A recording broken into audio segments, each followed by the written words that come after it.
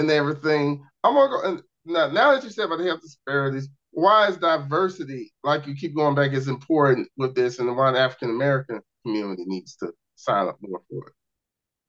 The reason this program is seeking over 1 million people because we need the diverse populations that represents America.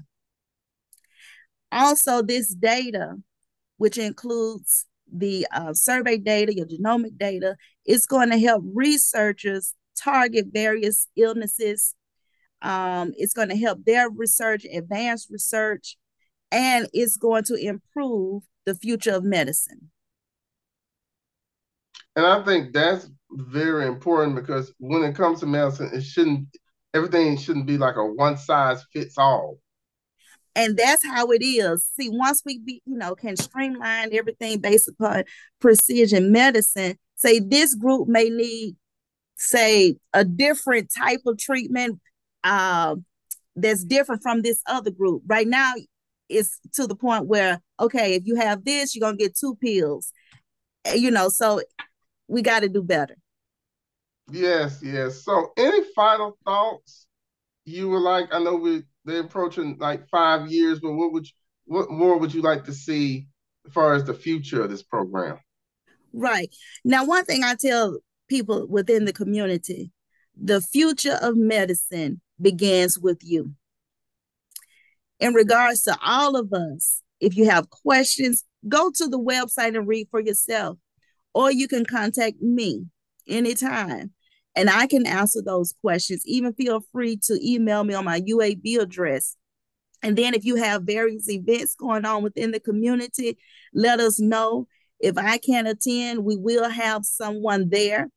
I basically attend the weekend events, but we want to be all over the place. If we've got to rent a car and go somewhere, we on the way.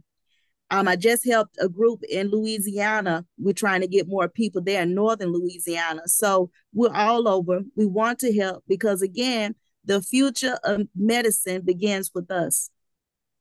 Yeah, and I would also say for the new year too, one of my future ideas, I'm gonna have to share it with Wendy, is probably do a live podcast at a community event. That way we can get questions from the community Yes. after the sign of it, bring you on, and we can all talk about it.